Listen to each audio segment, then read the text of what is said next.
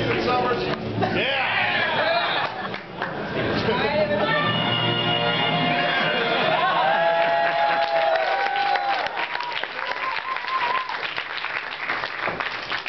awesome was that, you guys?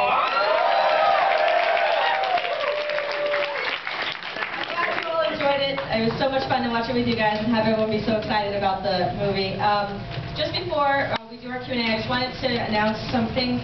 First of all, coming up this Sunday, Easter Sunday, and Monday, we're playing Willy Wonka and the Chocolate Factory and Wizard of Oz, so if you want to come for a family-friendly Easter, we'll be here for that. Also, I don't know if you all know, but continuing in our director programming series in April, we're going to have Joe Dante program too. We're really, really excited to have Joe come, and he's picked some really cool titles, so you guys are going to be really excited.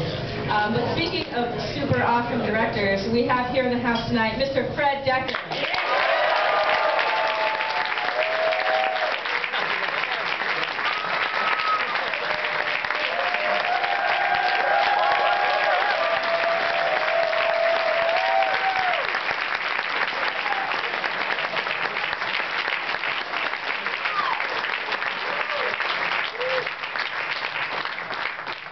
For a welcome. Wow. Are you sure?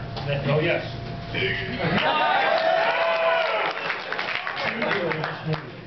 Thank you so much for coming down, and thanks for being here and being awesome. I'm very excited. You guys have to understand, you know, when you make a movie, which the tradition is, you kind of get in a limo and you go out opening night and you go from theater to theater. How's it playing? You talk to the, you know, theater owners and the ushers and stuff, and you go in.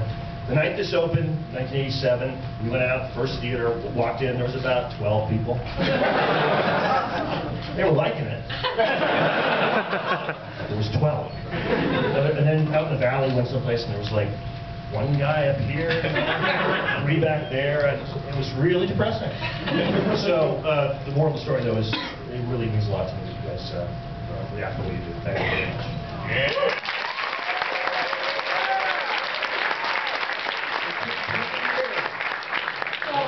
20 years for the movie to find its audience. Did you expect it to be a cult hit, or is this a complete surprise to you? Well, I don't think you set out to make a cult hit, unless you're David Lynch or Jim Jarmusch or something. If I made a movie, I would set out to make a cult hit.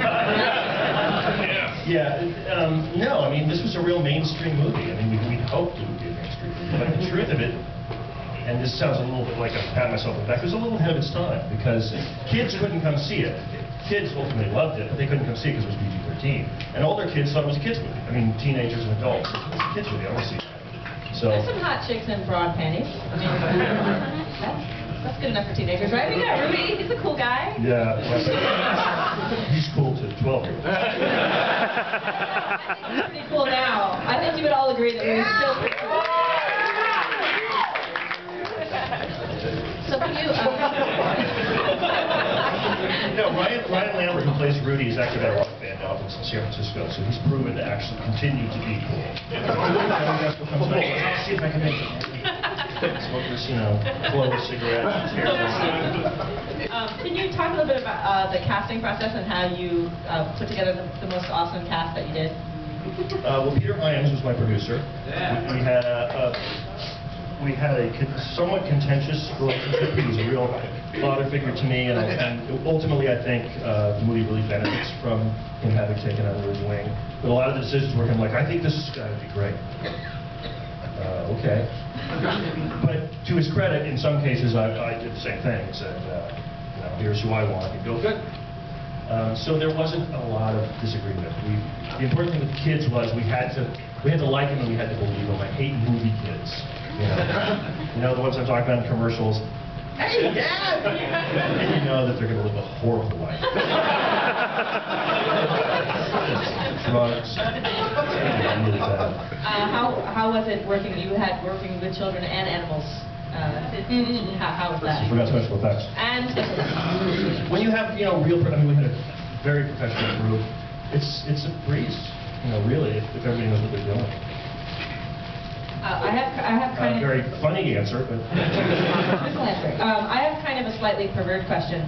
Perverted? Perverted a little bit, yeah. So they say in the beginning that The movies, the werewolf has to wear pants in the movies made in the 40s to to hide his wolf door. But this movie was made in the 80s, so why was there no wolf door? It's interesting because he comes back to the pieces come back together, and he's got his pants back on. No one else ever thought of that, but I was noticing it this time that he was wearing pants. So. Well, let's see if Benicio del Toro shows his.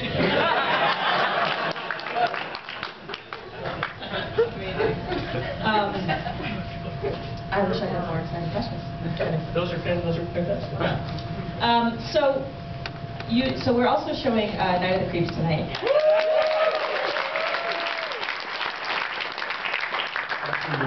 Volley to me there. How many people are here to see the Monster Squad?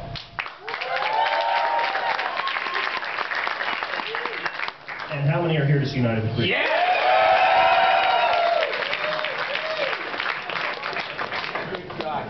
Okay, here's the Night of the Creeps story. We couldn't go out on a limo to the theaters in LA to see it play because it did not play in LA.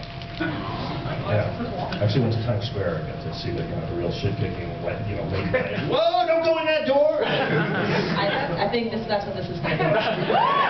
See, the resurrection of this movie started about 2 years ago at the Alamo Draft House, which this is a very similar crowd. You guys are awesome. The difference at the Alamo is you can drink beer. So here we go.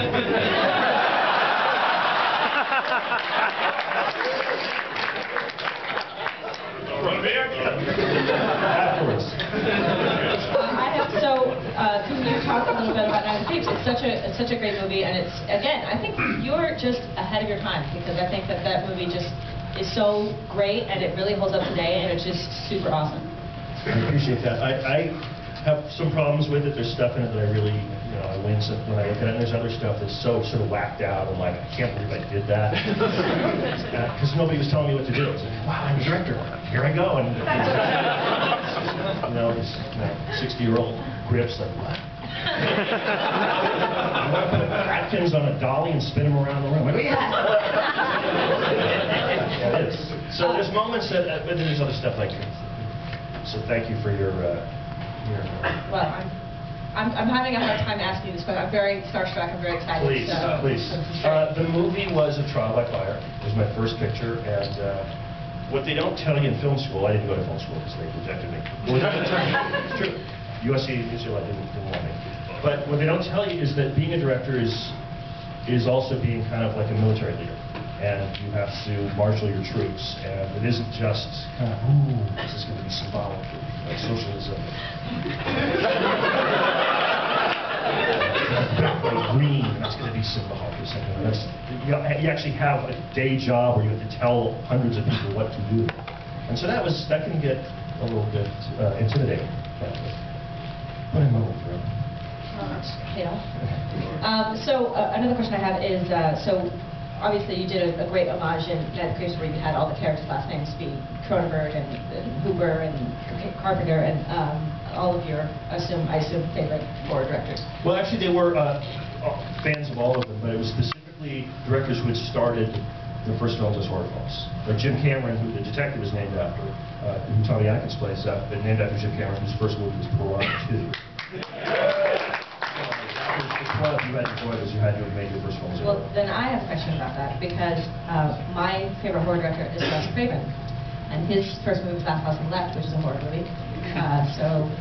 So why isn't he in there? Yeah, why did Craven love it? I believe that Brad's last name was Craven. Oh, really? Yeah, we may not actually hear it in the movie, but that's, yeah. See? All right.